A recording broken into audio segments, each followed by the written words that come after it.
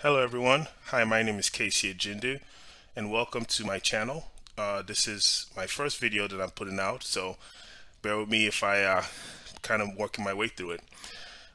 So yes, my story is very interesting actually. I came to the United States September 10th, 2001. So for those of you guys who know about 9/11 and the impact it had in the United States, I was one of the last people to get through the airports without as crazy security as it is right now.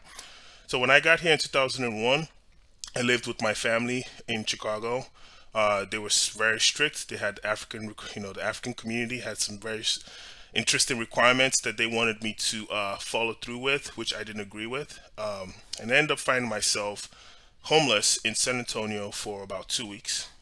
Over a period of 2 weeks, I got to meet some very good people. I actually got taken in by the school. The University of Texas San Antonio offered me an opportunity to stay on the campus. I didn't have to pay much for it. I got to attend the school in University of Texas San Antonio, which I didn't complete, but I had a chance to meet some very solid people over time. So I went through a very interesting phase in my life, just kind of loafing around, didn't really know what I wanted to do, and tried my hands at multiple businesses. But of course, I wasn't very committed to anything that I was doing. Everything just seemed to be a hobby, right? It really was not a main focus that I wanted to, build something from. I thought I was committed, but I had things that were also more important to me at the time. I had a mom who came also from Africa, went through a lot of hardship to get here. When she got here, she lived about 10 years or so before they found out that she had cancer, and she was actually going to be. They gave her about 3 months to live.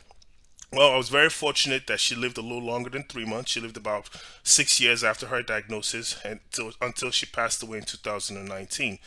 Well, prior to that time, I always wanted to do something for her. Like most boys, most sons, they have these big dreams of being able to accomplish so much and being able to do something for their mom. And what I didn't understand at the time was there were some commitments and requirements that I needed to do, that I needed to be able to show the world in order for me to qualify to be that person of high value that could now turn around and help my mother become someone who can be proud. So over that period of time, what I did was just loafed around, didn't really do much for myself, tried my hands at multiple businesses, from a transportation business that didn't really do too well, even up to a liquor store that I opened from scratch that didn't do too well as well. But again, I completely blame myself for all those things because my commitments were always shared. So when I found out in 2019 that my mom was kind of on her deathbed, I tried to kick things into full gear. But at the time, I had kind of gotten married to someone for financial reasons, which was very wrong on my part.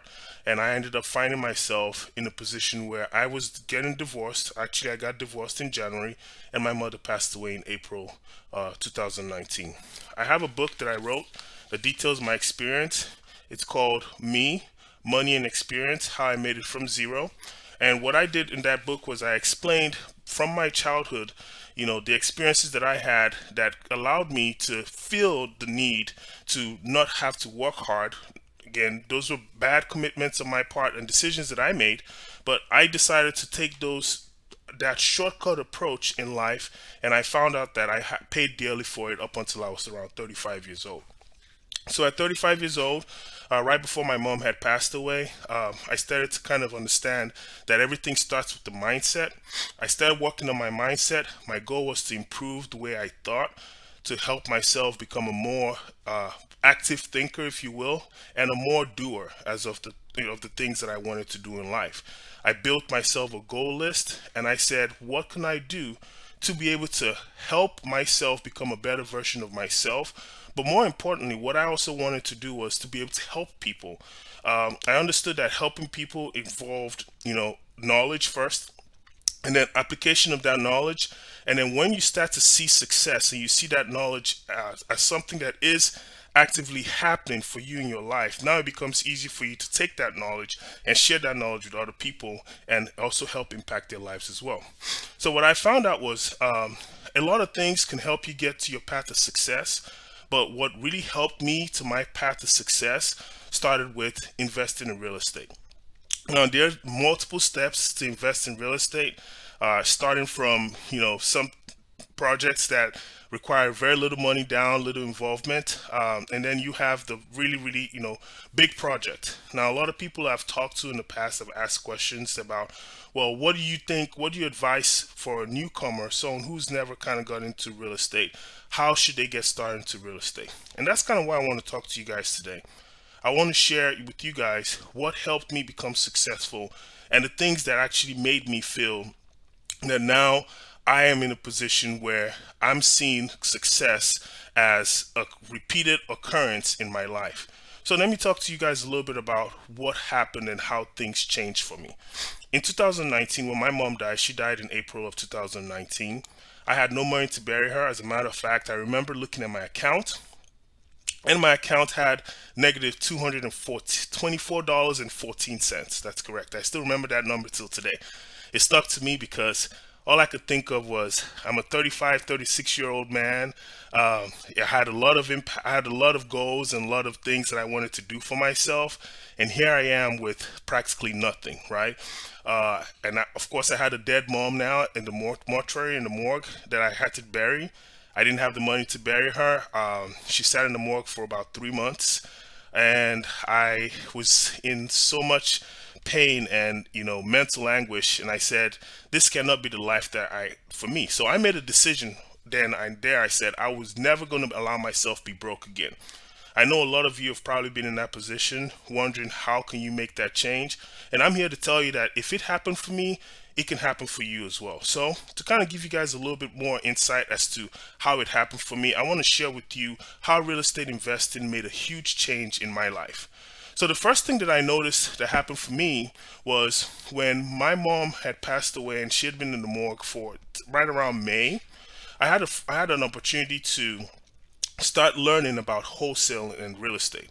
And that process was when someone told me, you can get involved in real estate with no money down, without actually having to have good credit. Of course, when you have a negative $224.14 in your account, chances are that your credit is bad, right? So yes, I had bad credit as well. Had no money in my pocket. I didn't even have a bank account that, because my account was in negative. So any cash that I would get, that cash would be used towards whatever expenses that I could afford to pay for. Getting those eviction notices were a norm, and believe it or not, I had a girlfriend that loved me, and I'm still with my girlfriend, and she loves me still today. But at the time, I always wondered to myself, like, well, based on where I am, why is this person with me? And it was a blessing because now we've got to grow together, and she's got to see the other side, and I can imagine her belief in me is one of the reasons I think that I'm also here as well. So over that time frame, I found out about wholesaling real estate, and what I ended up doing was I talked to a few people. They explained the process to me. They told me that you can get involved in this business, you can help people, and in the same process help yourself. So I got on, I got on making phone calls. I called a bunch of people. Believe it or not, I used, and we didn't use yellow pages, but I had white pages. My girlfriend paid the $4 a month for the white pages. I was able to find, just mark out a bunch of properties. I'll put a circle around the property, the area, and find the names and just call people. And I was fortunate that a gentleman answered the phone. His name was Dallas, and this gentleman answered the call, talked to me over the phone, and agreed to meet me. So I went out to meet him. My mom was still in the mortuary. My family was reaching out to me and very, very aggressive with the fact that I wasn't able to bury her and telling me I needed to figure a way to do it. I was under so much pressure, and I went to Dallas simply with the intent to try to sell him on why I needed to wholesale his house. So when I got to meet Dallas, we started talking, and I found out that we had so much common ground. Over that period of time, I noticed from Dallas that his wife had just passed away. He'd been married to his wife for about 45 years. He had 4 sons. 3 of his sons were dead, and he only had 1 living son and 1 living grandson left. And at that point, it hit me. It was like an epiphany for me. I understood something that was far greater than myself. I saw that it was no longer about me and what I wanted. It was about what can I do for Dallas, because at 80 years old, with a heart problem, with not enough money. He was being taken advantage of by the banks. The banks had done something called a reverse mortgage.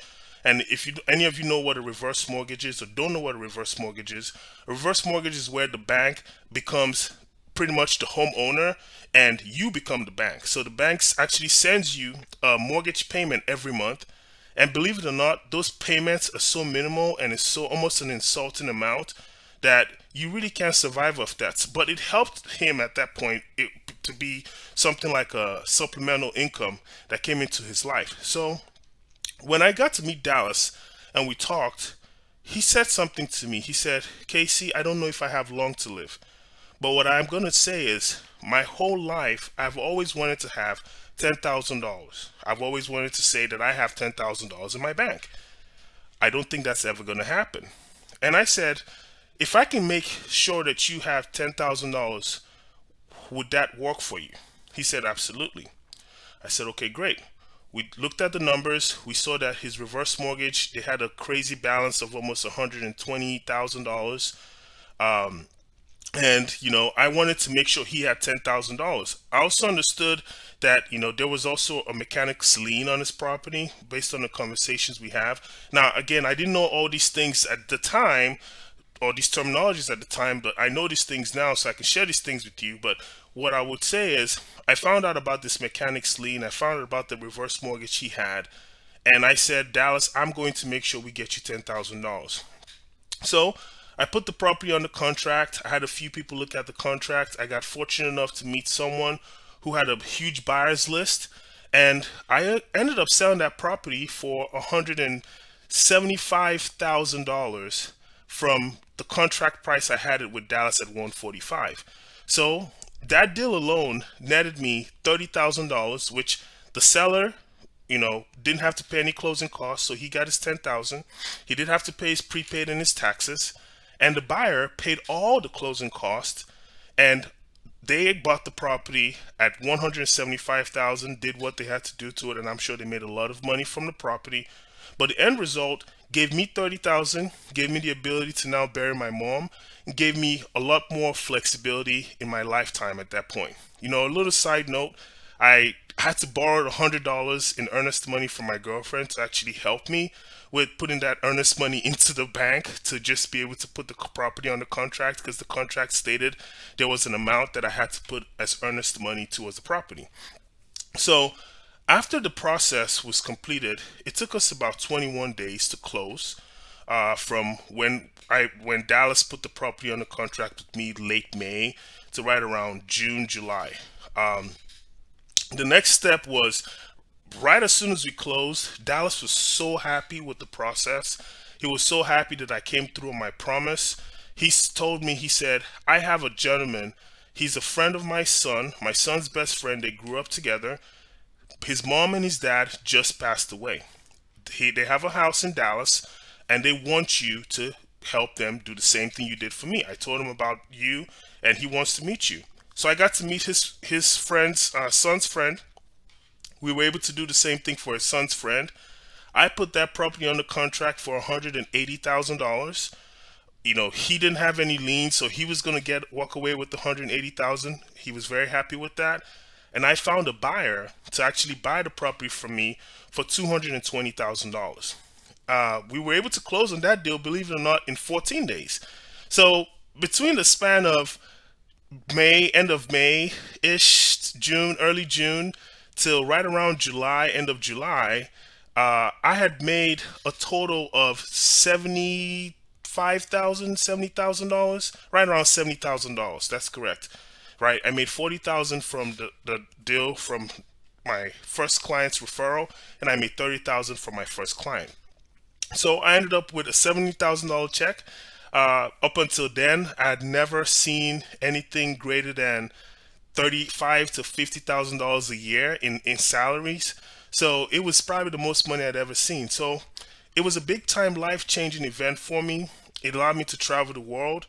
It allowed me to give me a lot of exposure. And then when I came back from all my trips and vacations and enjoying, the newfound wealth, if you will call it that, I understood something, and I said, there's a way here, and there's a way that people can be helped.